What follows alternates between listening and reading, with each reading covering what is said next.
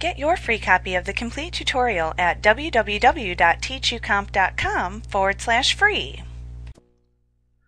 The changes to the visual interface that were implemented in PowerPoint 2007 have also affected the use of keyboard shortcuts within the application.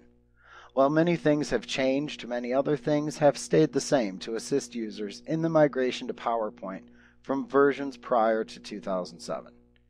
First off, you should be aware that all of the Control key keyboard shortcuts remain intact. So for example, you can still enter shortcuts like Control plus the S key to quickly save changes as you type. The major change has occurred in using the Alt key keyboard shortcuts. Once again, for upgrading users, it may be reassuring to note that you can still use any of the Alt keyboard shortcuts from PowerPoint 2003.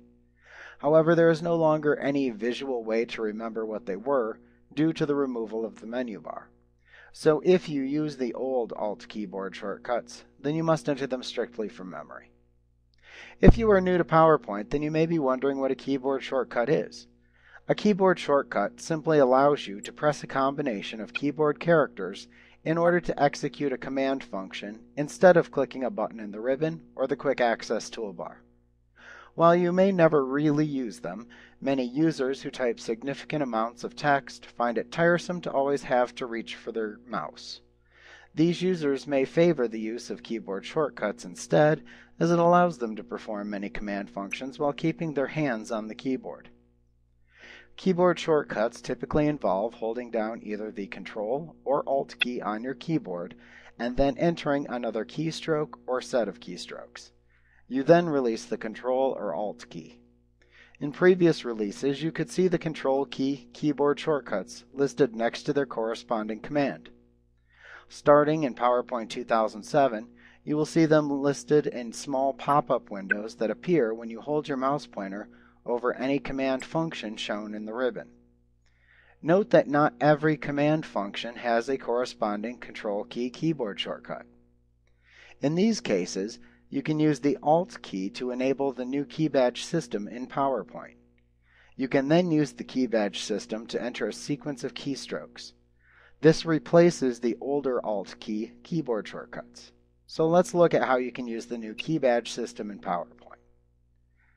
First, press the Alt key on the keyboard to display a set of key badges next to the various objects in the ribbon and the quick access toolbar. You then press the key on your keyboard that corresponds to the command function that you wish to show. You continue pressing the corresponding key badges until you press the key badge for the command function that you want to execute.